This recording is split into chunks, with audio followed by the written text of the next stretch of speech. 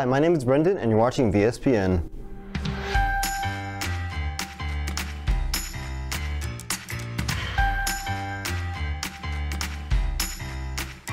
Hey, welcome back to Vspn, everyone. We're here to take up the last few minutes of your fourth hour. Yesterday, both our soccer teams went up against Ridgeview.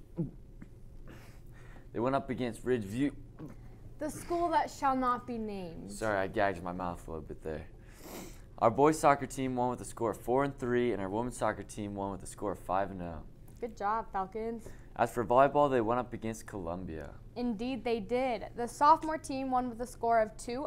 Our JV team lost with a score of 0-2, and our varsity team lost with a score of 2-3. Jasmine Bowles had 9 kills, 4 blocks, 14 assists, and 13 digs. Skylar Erickson had 13 kills and 20 digs. Jessie Mamer had 7 kills and 23 digs.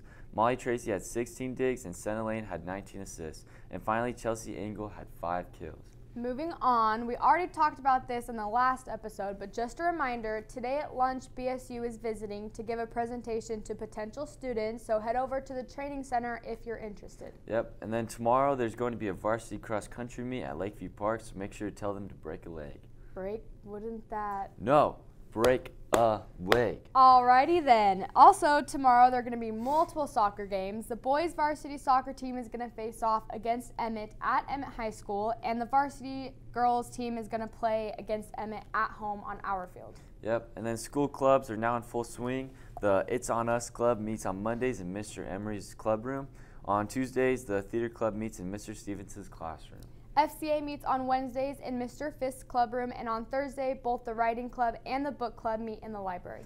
Yep, and then finally on Friday, the Safe Space Club meets with Mr. Manning in the library club room. That wraps up for today, everybody, so make sure you have a fantastic day and stay tuned for the next episode of VSPN. Deuces.